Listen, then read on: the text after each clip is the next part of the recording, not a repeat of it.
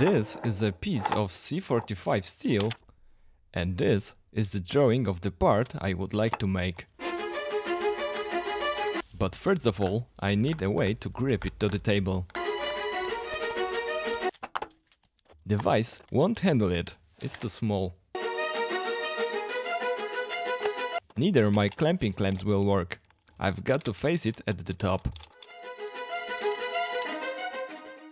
So I decided to make a design in the CAD with a little help of the internet.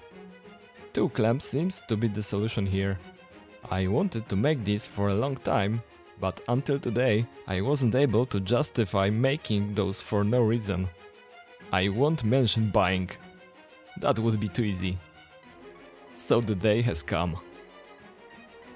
Using the cool designing features that W3D offers, I made a kinda beefy design. The reference tool makes it easy to give geometric blocks features of a working mechanical structure. This software has its own library of fasteners like screws.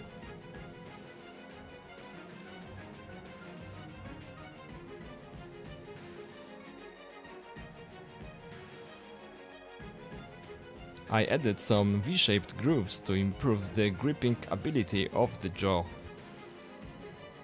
and then made a drawing out of it.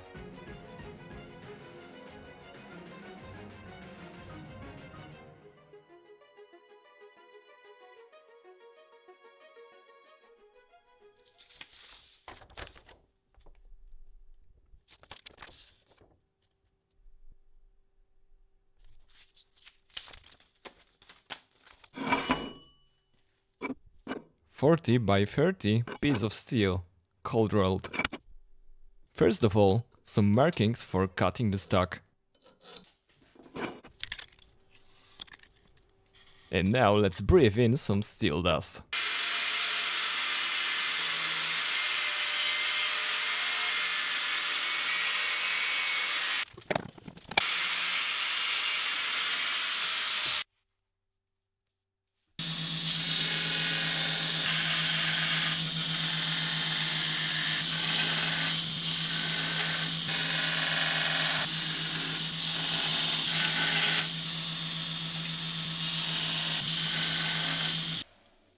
Making dust is done, let's proceed with the painting. I'm going to use my mill to machine the shapes, but those lines will help to keep track if everything is right.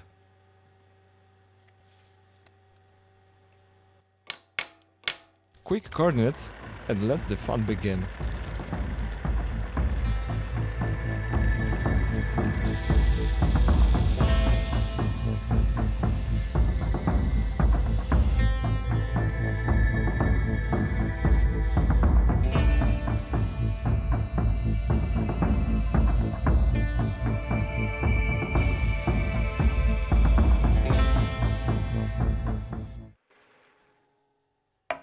Precision requires human focus.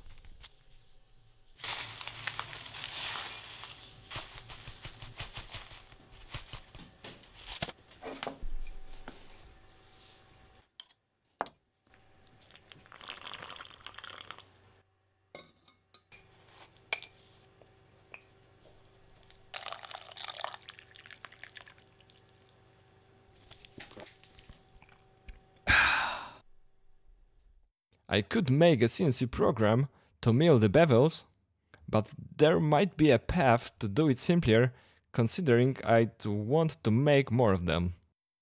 A 3D printed base with the right angle should do the trick here.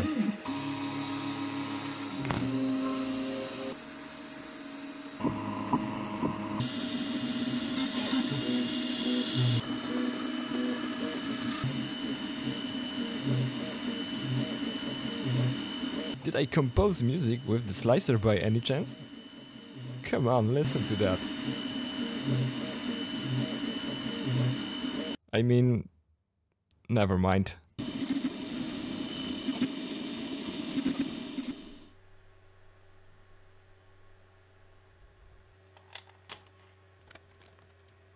Now with a piece of plastic we should achieve the right angle without no difficult toolpaths.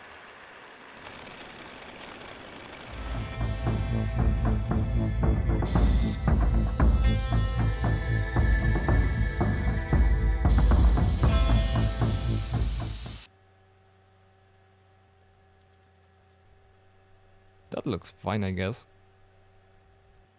Now the same goes with the jaw.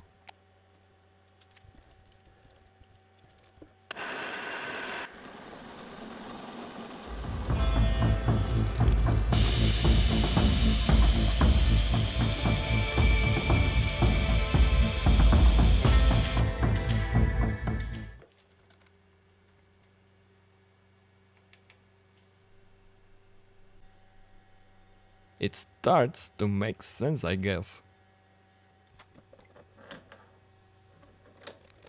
Let's switch to a drill bit now.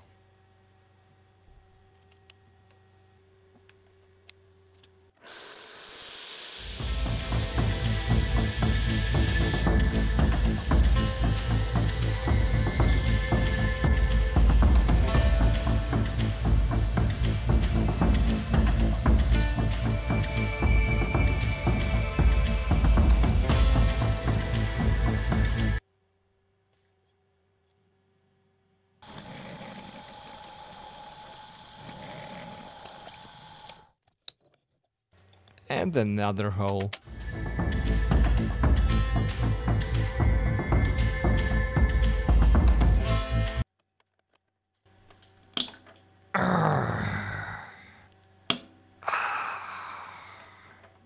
Ay.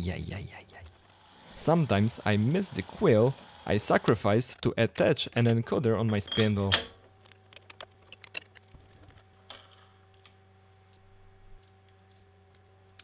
There it goes, a new 10mm end mill. Next will be the making of some pockets. Machining with a new, sharp, high-speed tool steel feels really good.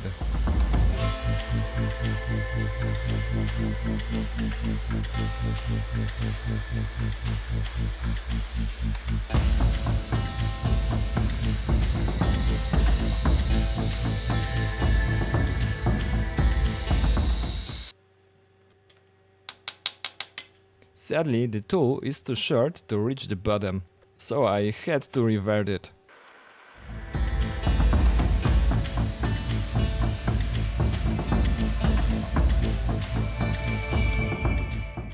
A quick, sharp finish touch,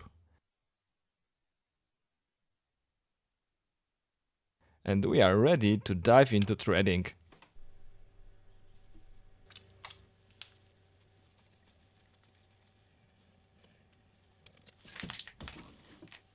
Now back to the small jaw.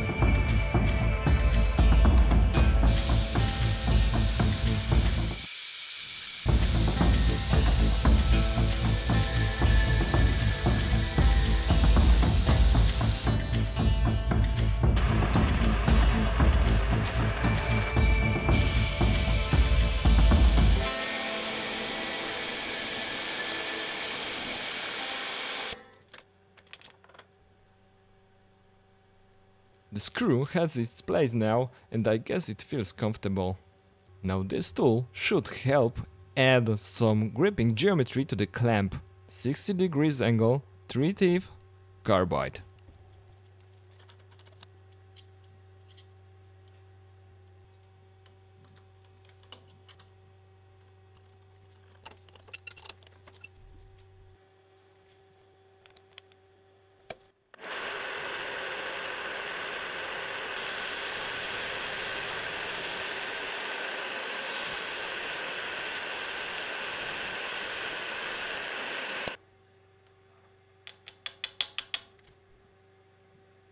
Ooh, what happened here? Well, I guess I didn't need that tip anyway. Let's add some corrosion resistance.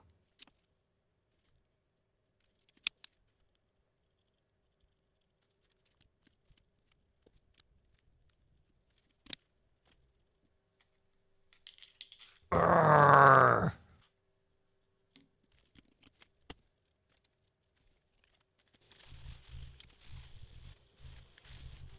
Some oil. They say it's needed after cold blowing.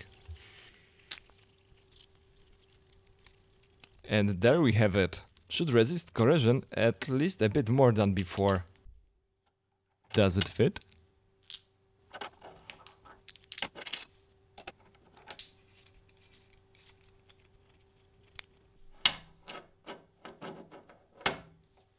Granted, we have the clamps, we still need proper T-nuts, which I don't have after like 2 years of owning a mill. But that's going to change today. Not much to say. Instead of making a wise decision to buy those, I decided to make them.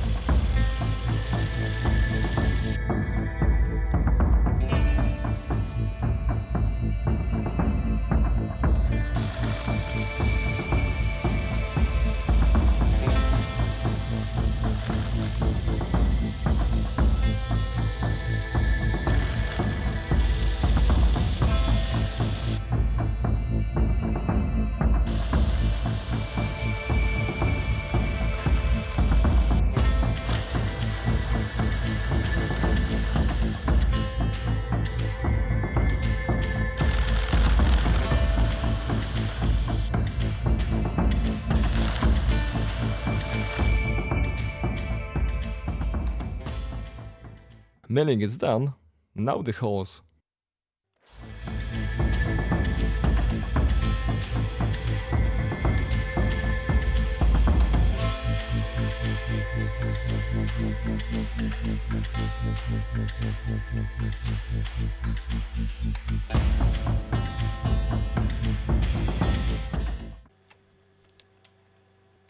All is left is cut them to length and tap the holes with a M10 tap.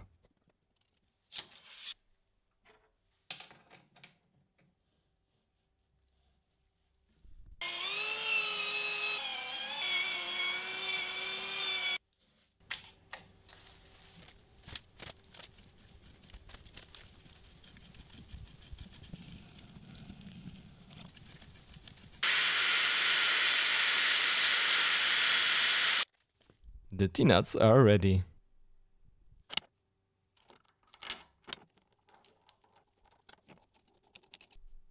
I think we've got everything done, even a bit more than you would think. Actually, even more.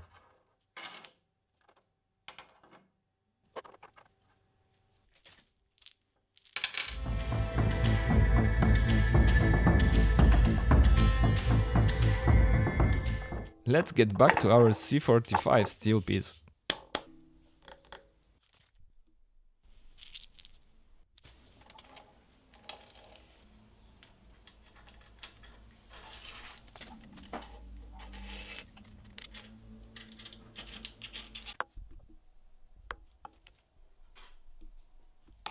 The two clamps generate vertical and horizontal force when the screw is tightened.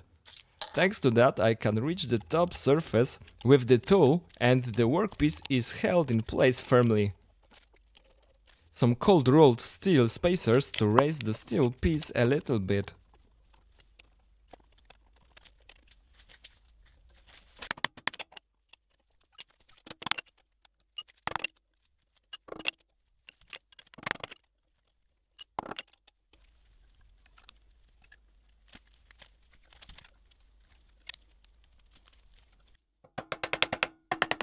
Seems rigid.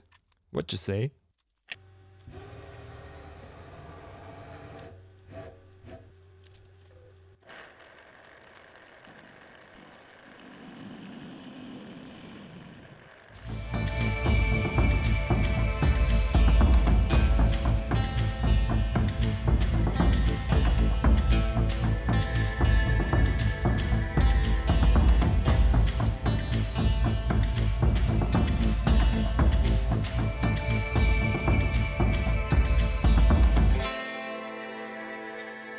I'm happy with that. If you're curious what the steel piece is for, don't forget to subscribe. I will share that secret with all my viewers soon. And if you made until this point, thanks for watching and see you next time.